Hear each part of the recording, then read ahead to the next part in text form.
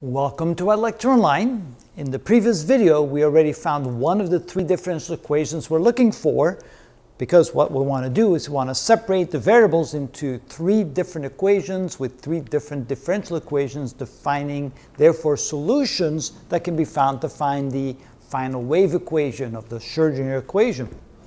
So what we're going to do now is we're going to take what we had in the previous video, which is right here, equal to some constant m sub l squared, where m sub l is the orbital magnetic quantum number. And now we want to separate the two variables r and theta. We can do that by dividing both sides of the equation by sine square of theta and rearranging some terms. So first of all, you can see here that when we divide this by the sine square of theta, this theta is now only a term of the variable r. So that's what we have here. Then we're going to divide this here by the sine square of theta. When that disappears, that only contains the variable r, so we're going to put it over here. And then this divided by the sine square of theta now has a term theta in it, and this divided by the sine square of theta gives 1 over the function times the sine of theta. Move to the right side. Now you can see it on the left side, we have nothing but the variable r. On the right side, we have nothing but the variable theta. We now have two portions of our equation, one on the left side, one on the right side. So we've separated the variables.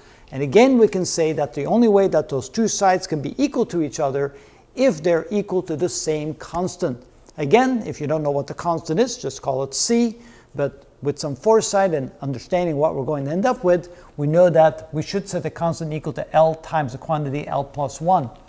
Where L is a constant that has something to do with the angular momentum of the electron as it goes around the nucleus, and so L is considered what we call the orbital quantum number, which will then define the different quantum mechanical angular momentum states that the electron can be in, and we'll see how that's done later.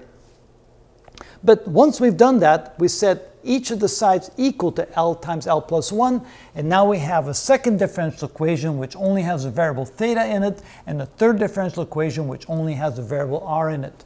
Together with the previous video, we now have three separate differential equations where each of the three equations represent each of the three functions that are functions of a single variable r, theta, and phi. Multiplied together, it gives us the original wave function. And of course, if we then find the individual solutions to the three differential equations and multiply those together, we'll have a solution to our original wave equation that describes the motion of the electron in the hydrogen atom. And so that's our function now. Now we have to go look, or our purpose now, or our plan, or whatever. We're trying to get to the solution of the wave equation. And so we're now going to look at the three differential equations to see what kind of information we can draw out of it. And then we're going to try to solve those differential equations to come up with the correct solution to our original wave equation. So that's the strategy. That's the word I was looking for. The strategy we're after. So stay tuned and you'll see how this ends up.